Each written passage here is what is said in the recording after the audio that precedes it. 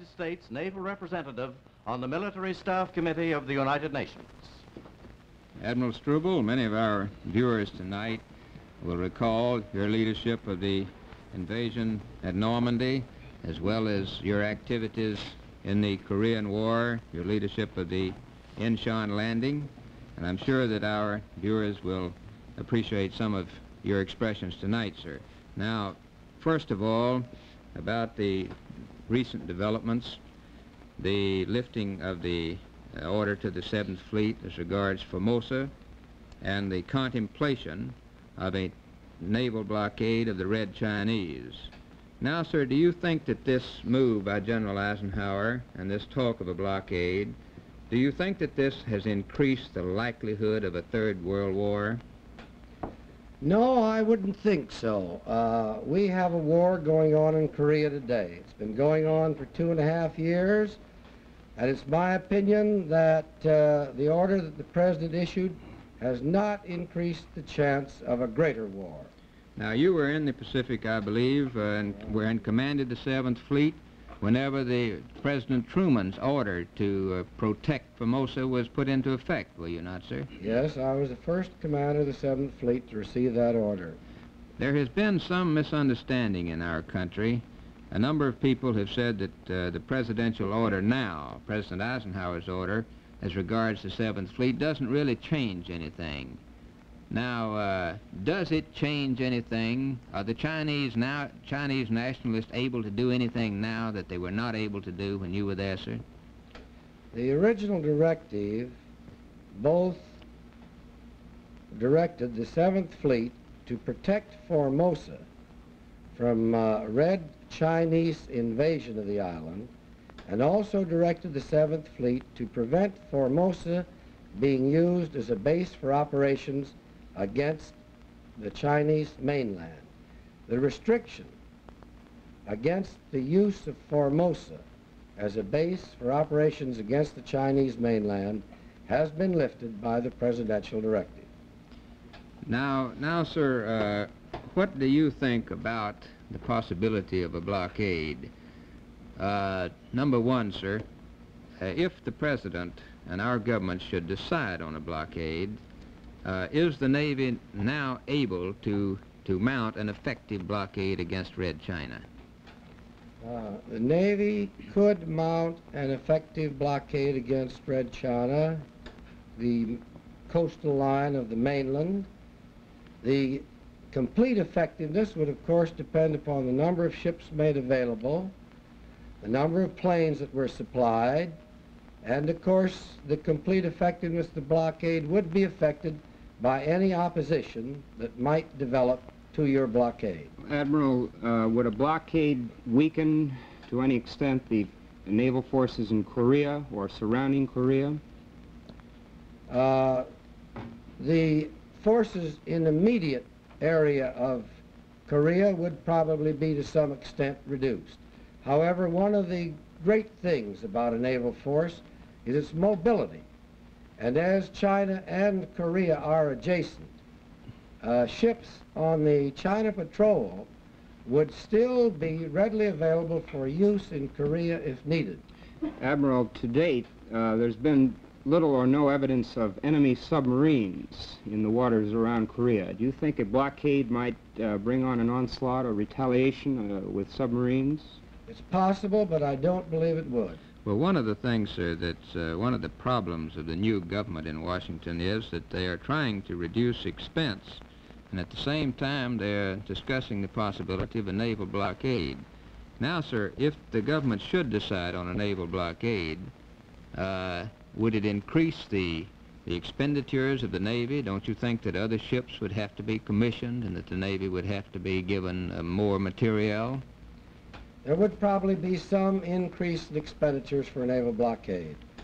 Well, sir, moving on to the larger subject, you, of course, have had a great deal of experience in the Far East, and a great many of our viewers, a great many of Americans have wondered as to whether we should have fought the war in Korea, as to whether we are doing right in becoming so deeply involved in Asia.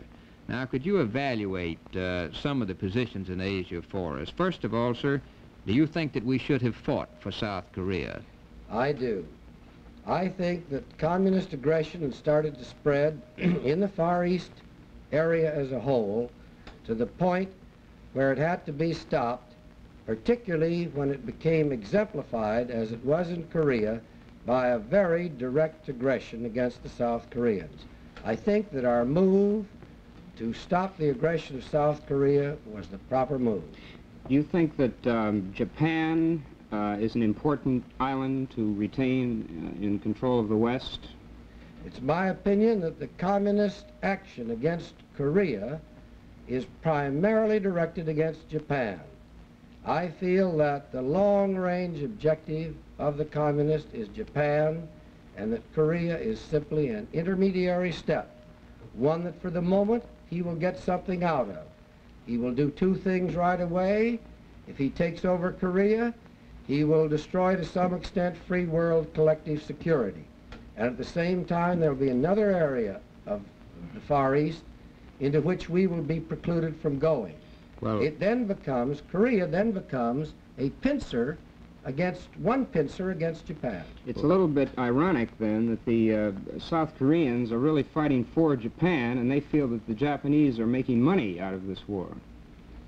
Well, of course, the feeling between the South Koreans and the Japanese must be evaluated against the backdrop of many hundreds of years, and you can't settle it in 5 minutes. well, what about... I hope that greater and better understanding will occur between them. Well, what about Japan itself, sir, that we spent so much blood and money destroying? Do you think that our people should now support a large-scale rearmament of the Japanese? I think we should assist the Japanese in preparing themselves for their own protection, which I am sure that they will clearly realize as time goes on. Do you think that it's perhaps desirable that we should help Japan become a sort of counterweight to Russia in the Orient? I think that Japan is very important in our overall strategic position in the Far East.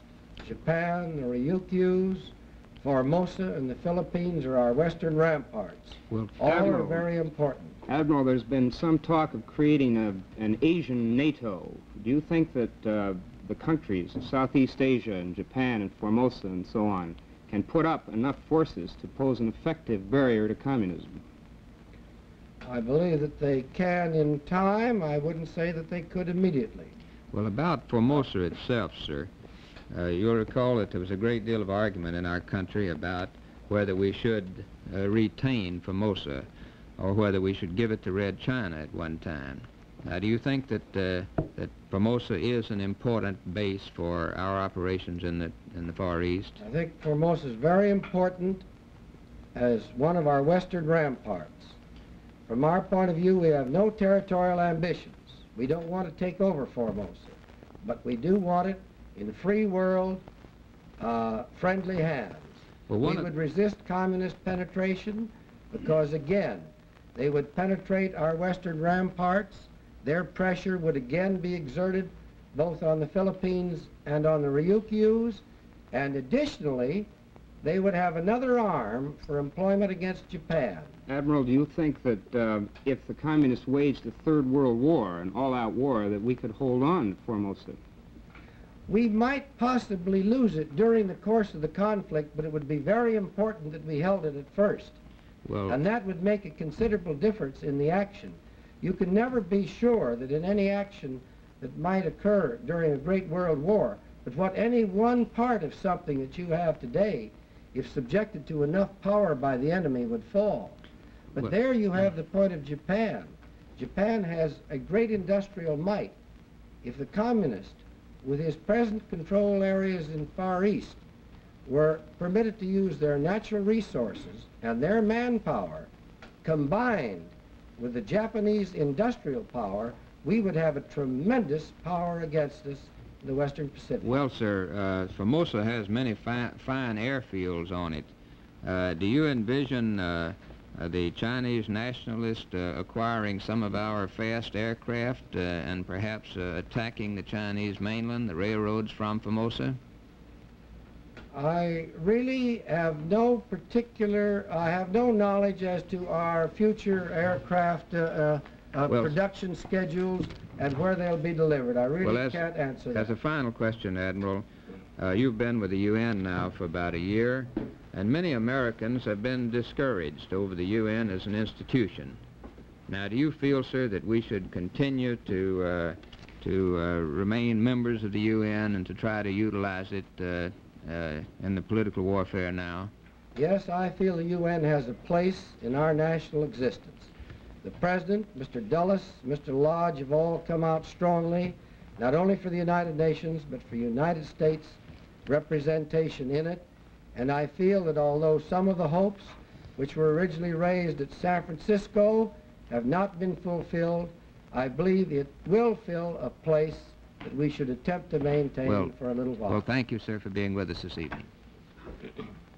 The opinions that you've heard our speakers express tonight have been those entirely their own.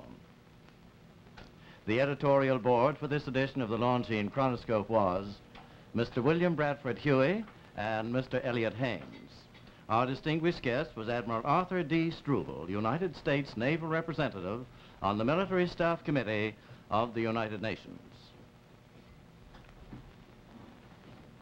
For the Longines Chronoscope, a television journal of the important issues of the hour, broadcast on behalf of Longines, the world's most honored watch, and Whitnor, distinguished companion to the world-honored Longines.